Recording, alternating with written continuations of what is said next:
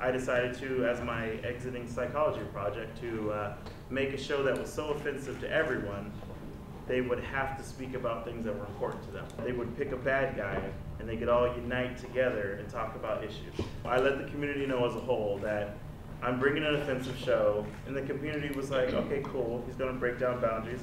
We did the show for 3 nights. The first 2 nights, everything went swimmingly, except for like one guy got up and he was kind of like, this show sucks. And I was like, I respect that.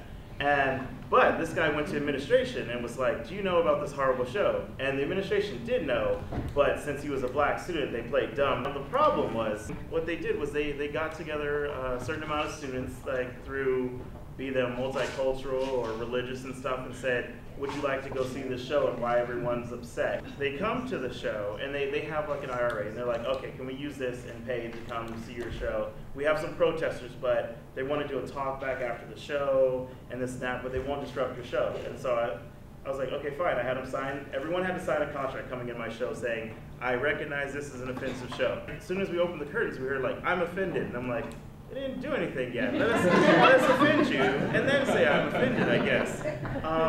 But yeah, what we had found out was why they're saying I'm offended, they had passed around this little flyer saying that if you get mad at something in the show, you should stand up and shout, I'm offended. The administration was there and they were encouraging, like they had faculty members encouraging students to say, you're mad at this, shout down the show. And so I stop it and I'm like, okay, well, we gotta get the police here because people are getting up and threatening and stuff.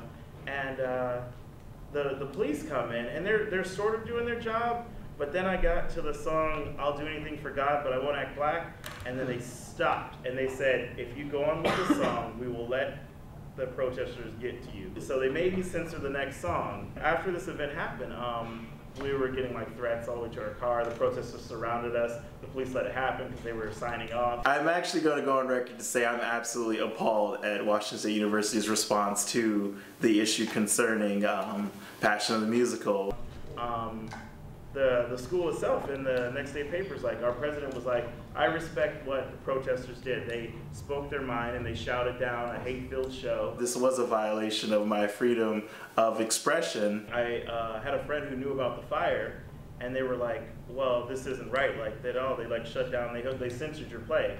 And by making you change it up and stuff, they censored your play. So I started like getting onto the school while the fire was looking into this issue, and of course the school investigated themselves and found nothing wrong. And when they listened to the tapes, they're like, we didn't hear any threats. We heard students expressing themselves because of your angry topic. The fire stepped in and they told the administration, like this is absolutely unacceptable. And the administration at first was like, no, this was when Chris first interacted with the crowd, he made it from a private forum to a public forum, which is absolutely nonsense because it means that any concert or a comedy show, you can go, your joke sucks, and then get up on stage and take a spot, So they were working off of a non-logical standpoint.